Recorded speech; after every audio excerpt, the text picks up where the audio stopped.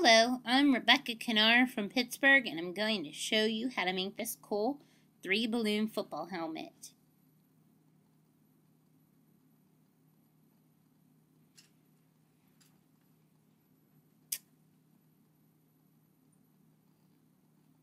You're going to need 3 balloons, 2 260s and 1 160.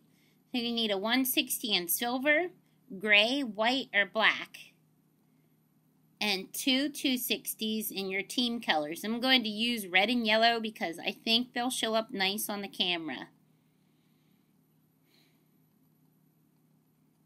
And to make a football, if you want to, use a half of a Mocha Brown 646. I only have blush. You can get 2 footballs out of each 646. Blow up a red 260 the whole way to the end.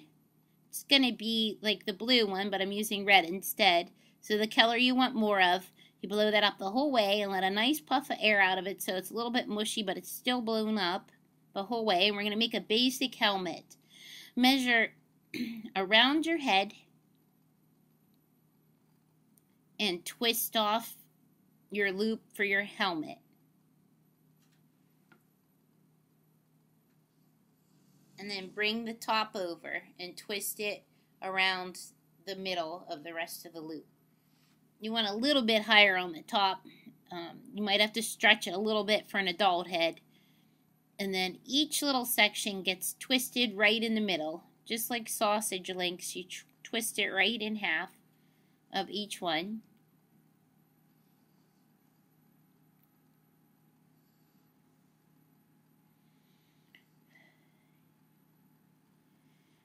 And then you shape each little section. Each little sausage gets curved. So you just kind of rub it back and forth on itself and curve each little section.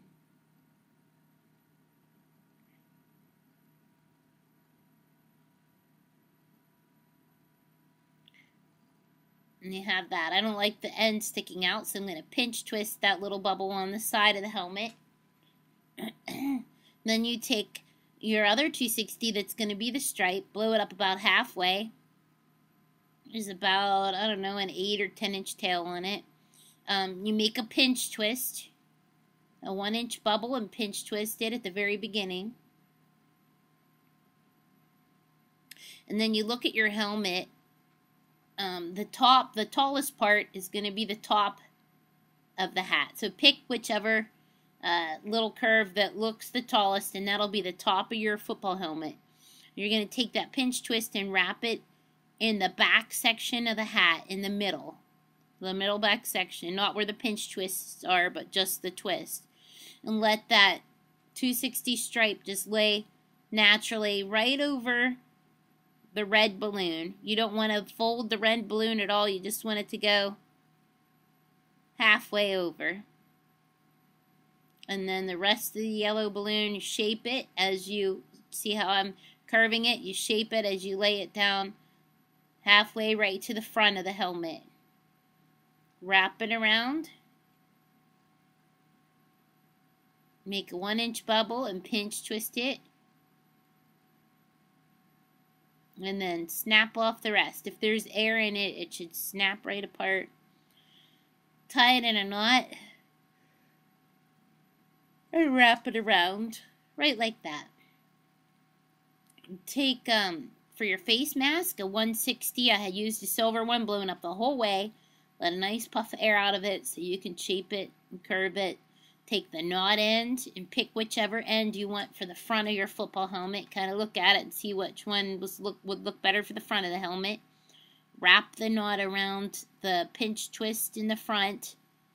It's going to be the yellow, whichever one's the stripe. That's where you wrap it. Go down a finger length from the top of your finger to the bottom. Put a twist in there. And then go to the side of the helmet where the red pinch twist is. Just let that lay right up along the side. Wrap it around the red pinch twist. And then you're going to go to the very end of your 160 and measure from the top of your finger down to where your thumb starts. So from your finger down to the top of where your thumb starts. And put a twist in that.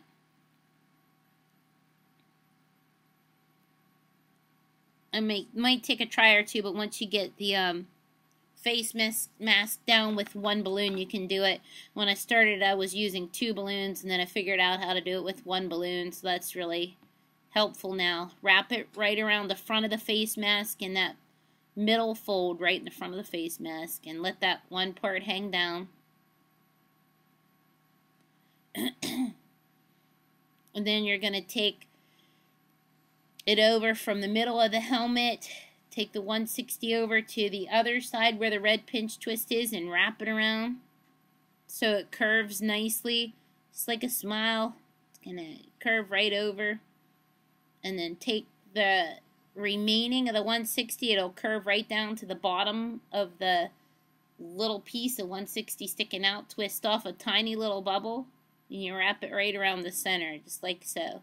And then we're going to shape it. So you have something that looks like this. We're going to put a little shape in your face mask. You just kind of pinch it and flick it out. It's called a shock twist. Pinch, flick it. It's about a finger length from the center of the mask to out to where you shock twist it. Twist it and shape it out, and then do each section. Do the upper level over on each side from the front of the mask, and then do the lower level.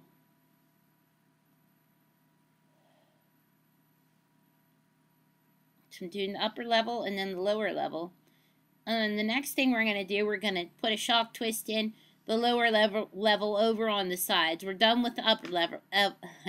We're done with the upper level. We're going to do the bottom level. Go a finger length out from where you shock twisted the lower level, and flick that and give it a little shape. Do the same thing on the other side. So it would be kind of like, look like a jaw, like you would if you were making an animal with a big jaw hanging down. Just kind of shape that out by flicking it out, right like that. Then if it's crooked at all or anything stuck, just adjust it. Just kind of push it around until you straighten it out, and you have your really awesome, cool looking football helmet. I make so many of these. It's such a popular thing around Pittsburgh. People drive me nuts for these. So it's a fun one to add to your collection.